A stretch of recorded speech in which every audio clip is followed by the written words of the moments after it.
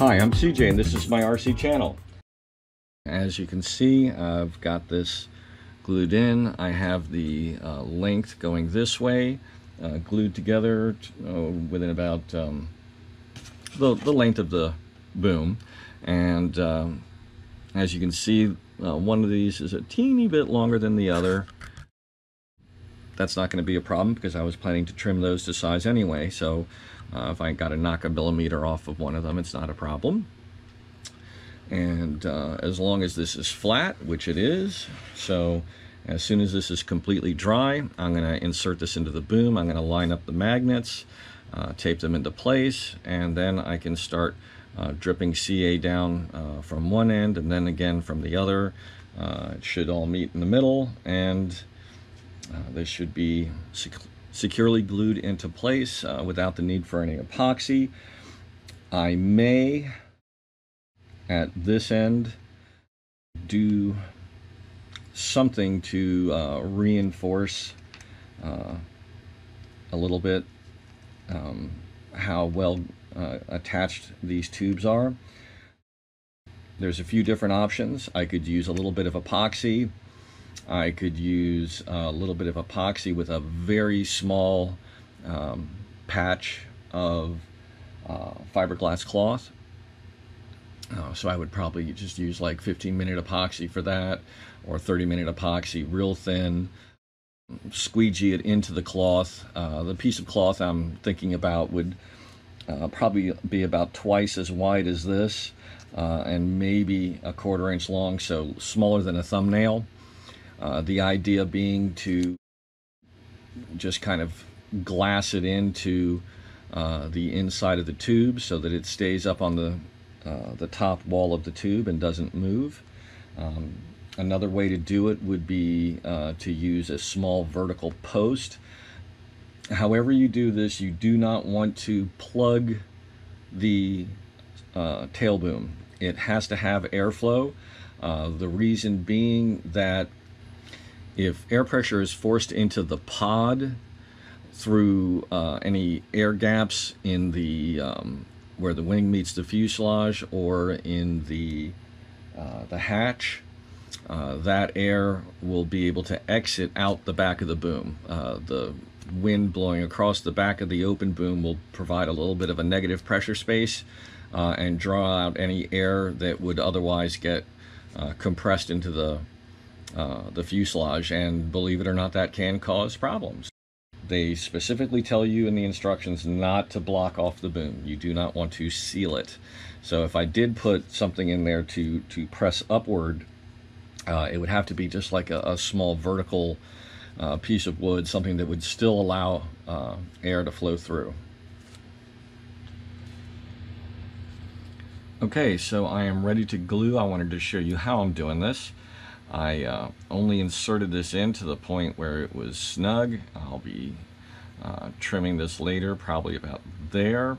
I want to have as much tube as possible, as little of the control rod uncovered, just enough to be able to get the proper movement out of the control surfaces. Otherwise you can end up with flutter. So what I've done is I've placed magnets along this and taped them in place, and as you can see, it is holding these tubes snugly up against the inside of the boom, and there's no twist.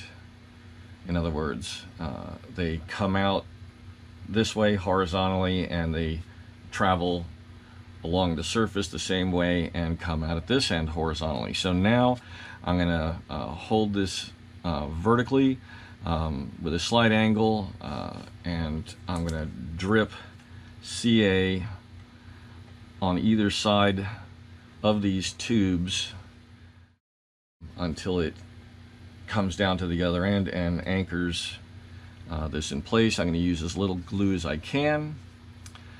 So there's no easy way to show this on camera, so I'm just going to go ahead and do it and then leave it to dry for a while. Because of how long this is and how narrow the tubing is, I'm not going to attempt to use any kind of kicker or anything. I'm just going to drip some CA in, probably from either side. I'm going to start just by doing it from the wider side, and then I will see how well anchored it is, give it a little time to dry, test it, and then if necessary add more glue. But that way I don't add any unnecessary weight. Okay, looks like this has been a success. I've got just some plastic here to hold these apart so they don't glue together. This is the ones that go to the servos, and as you can see down this end, we have them coming out here to go to the V-tail. Everything is very solid. This is very well glued in. I think this is going to work out very nicely. Right now I'm just going to leave it to completely dry, any of the CA that is still liquid to evaporate. I may not have mentioned it, so I'm just going to say it again in case I didn't.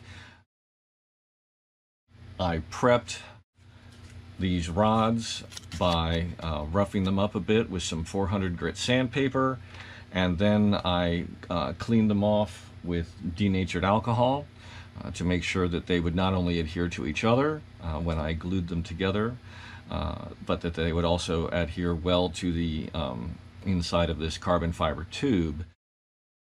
Because of the,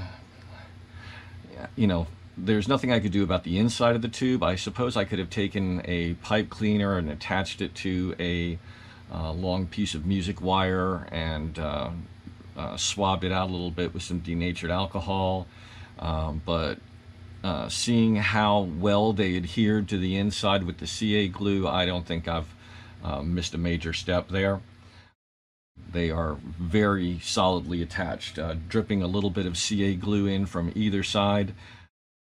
I got a few drops out of one end after having applied from the opposite, so I definitely got full coverage, and it's very solid.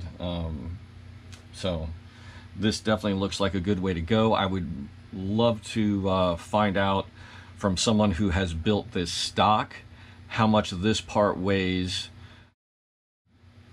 and I'm going to weigh mine after I take out the music wire and take off all the magnets, and that'll be an interesting comparison data to see how much lighter this methodology is than using the piece of triangle stock and epoxy. I hope you enjoyed this video.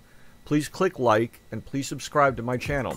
If you click the bell icon, you'll receive notifications every time I launch a new video. Thank you for watching.